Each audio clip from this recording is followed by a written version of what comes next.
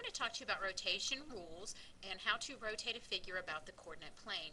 Now what I would first like to point out is this little image that I have here, and the only reason that I have this on here is to show you that if you start at 0 degrees, which is here, and I go a quarter of a turn, I've gone 90 degrees clockwise. Well, that's the same thing. Ending up here is the same thing as if I went 270 degrees counterclockwise. This point right here at 180 degrees is the same whether you go clockwise or if you go counterclockwise. And then if I end up here, that's 270 degrees clockwise if I go that way, but it's 90 degrees counterclockwise going this way.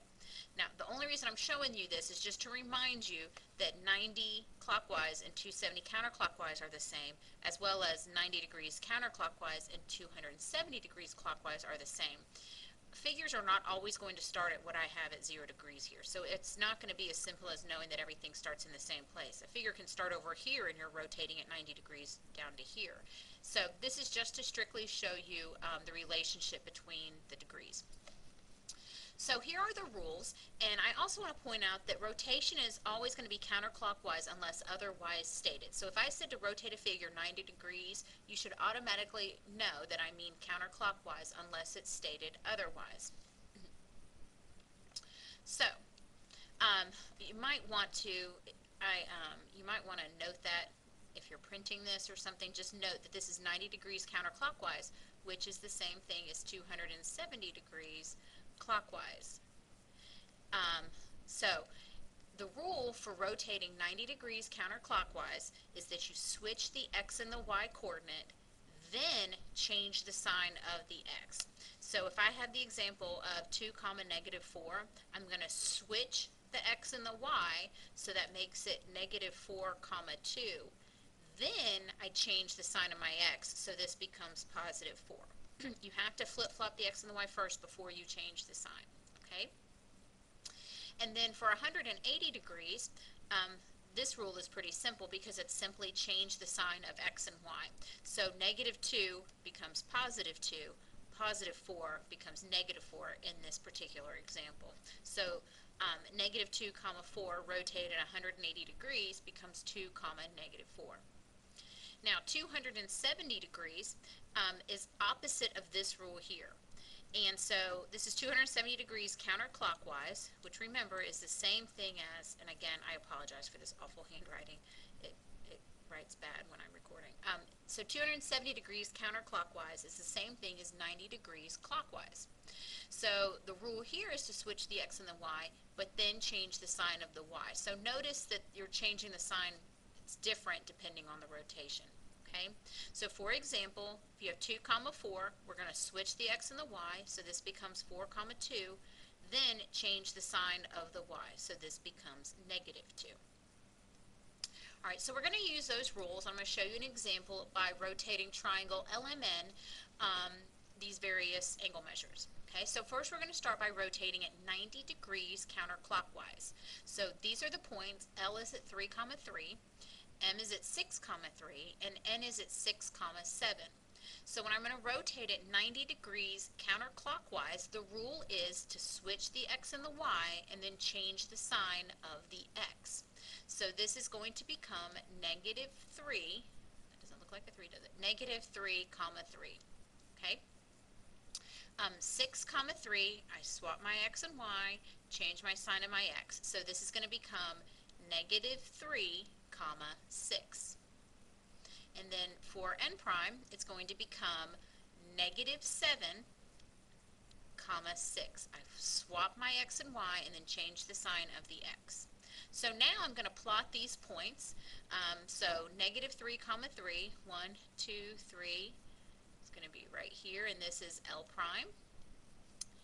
M prime is at -3, 6, which is right here.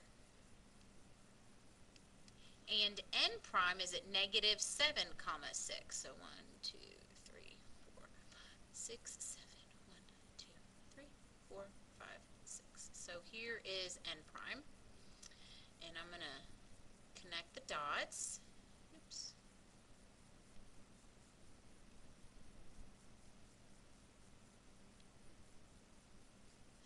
And you can see 90 degrees counterclockwise, it's rotated about the origin, and so you can see that it's a quarter of a turn and it's rotated. Every point is rotated 90 degrees.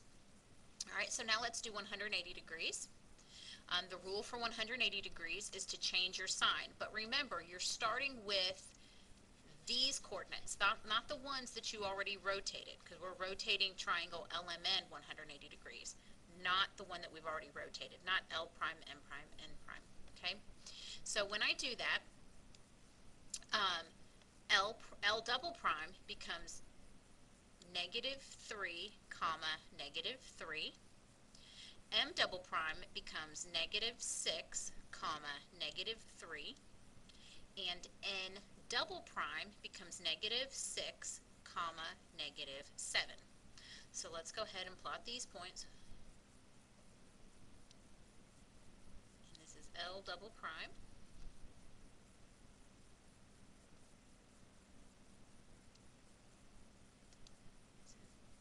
M double prime. And N double prime is at -6.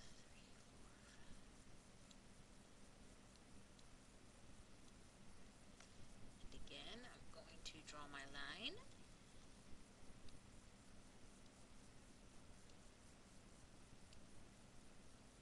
And so you should notice that this is rotated about the origin 180 degrees. So every point has been rotated 180 degrees. All right, now we're going to do a 270 degree rotation counterclockwise.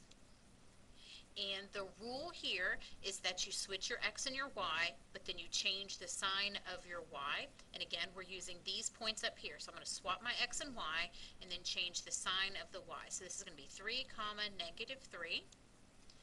M triple prime is going to be 3, -6. And N triple prime is going to be 7, -6. And so I can look here at my coordinates and I can tell that because they're all positive X's and negative Y's, that it's going to be here in this quadrant, and you should know about where the figure is going to be. If you're going 270 degrees, it should be about here anyway. So kind of use the reasonableness of your answer to see, does that make sense? Should the triangle be here? And yes, it should be there. Okay, so let's go ahead and graph those points. So we got 3, -3, and that's L triple prime. 3, -6 is right here, and that is M triple prime. And then N triple prime is at 7, -6, which is right here. And so now let's draw our line.